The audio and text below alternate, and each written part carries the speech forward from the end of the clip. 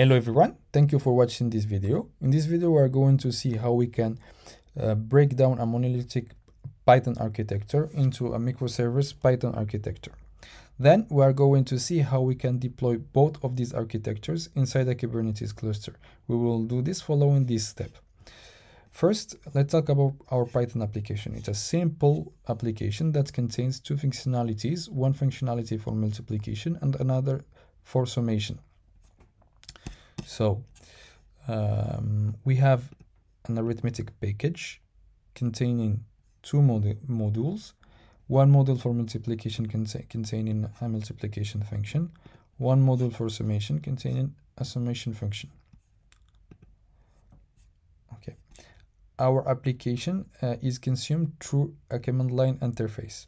So I can consume these functionalities directly from the command line interface, or I can start from the command line interface a backend service, either with this architecture, monolithic architecture, or this architecture. We're going to see more about it.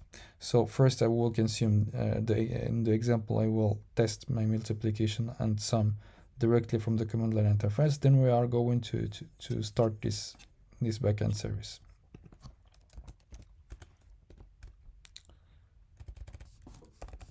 So this is my command line interface containing these commands.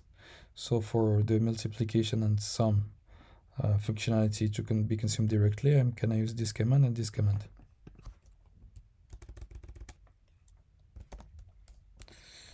So here I'm doing the multiplication of these elements. I can have as much elements as I want. And I'll do the same for the summation. So 2 plus 4 plus 4, it's 10. Great, it works.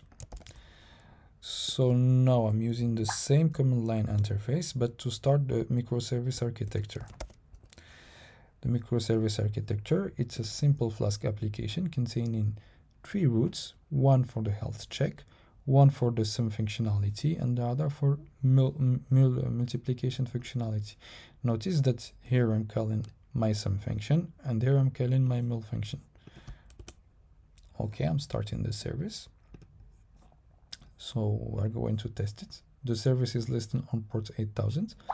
I'm pinging my service. And here I'm testing my sum functionality. So I'm summing these elements. And here I'm doing the same for the mul functionality. Great, it works as expected. So now we are going to start this architecture. We are going to start 3 services. So basically here we have broken the functionalities into independent services. I have one service that do just the sum and one service that does just the multiplication. And the master microservice plays the role of a proxy. It will forward the request it receives either to the sum microservice or to the mul microservice. So I do that.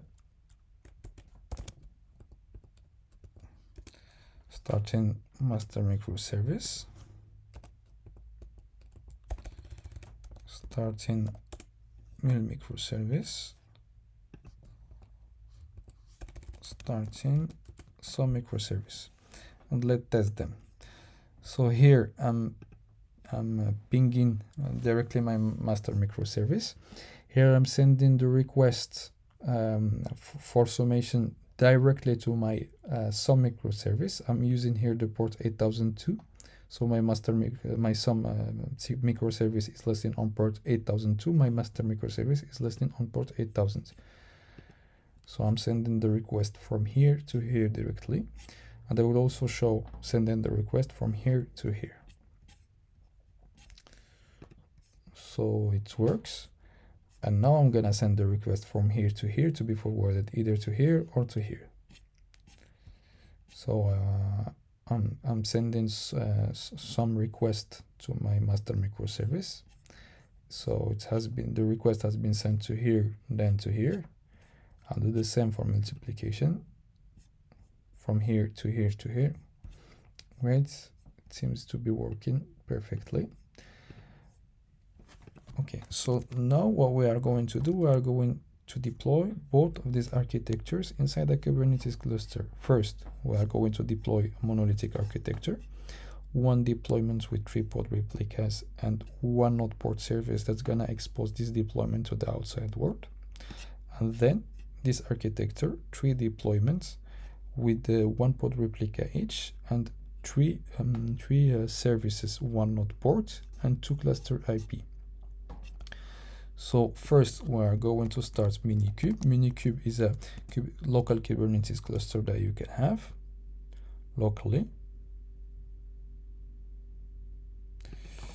Then I'm gonna run this command. This command allows me to export some environment variable as I can make Minikube aware of my Docker registry.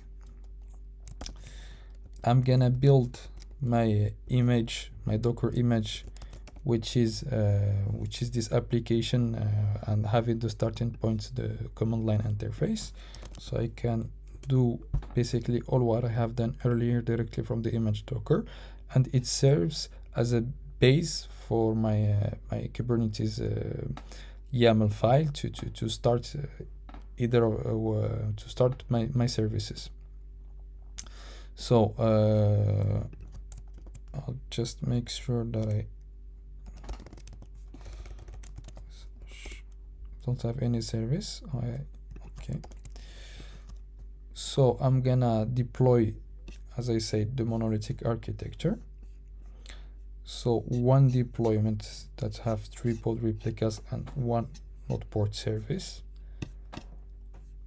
one deployment that has 3 replicas using my command line interface image with the argument service monolithic listening on port 8000, and 1 node port service listening on port 8000 forwarding on a forwarding request to port 8000.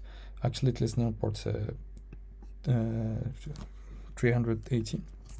That's what we are going to do. We are going to forward directly from my my local port 8000 to the node port service, to the node port service. Okay, so we are going to deploy.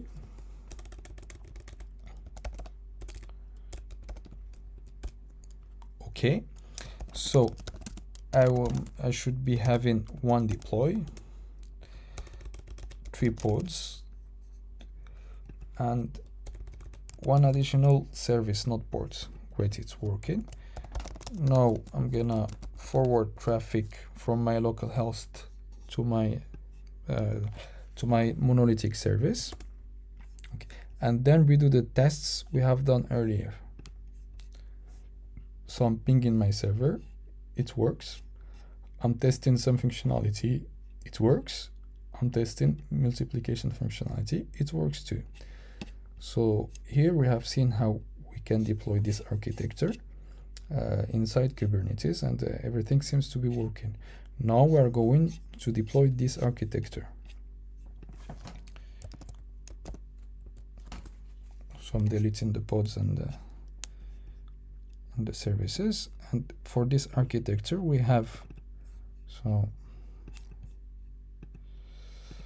for this architecture we have 1 deployment for each of the services, and we have 1 service for each deployment, and we have a config map object that sets the value of some environment variables.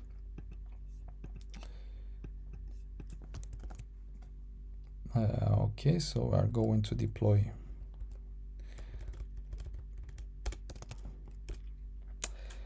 So I should have 3 deploy. Yes, and 3 pods too. Yes, and 3 services, 3 additional services. So this is the case, 1 node port and 2 cluster IPs. Okay, so I'm going to do again the port forwarding, but this time to the master service, SVC master service. It's not the same service as earlier. And we do the testing. So I'm pinging my server. The answer is good. I'm sending a post request for some functionality to some of these elements. It works great. I'll do the same here. It works, and I can change if I want. It works too. Great. So we have seen now how we can deploy the multi-service microservice architecture inside Kubernetes. I think that's it. I hope you liked the video. A GitHub link repo will be provided, and also a link of a detailed tutorial Medium article about this project. Thank you for watching.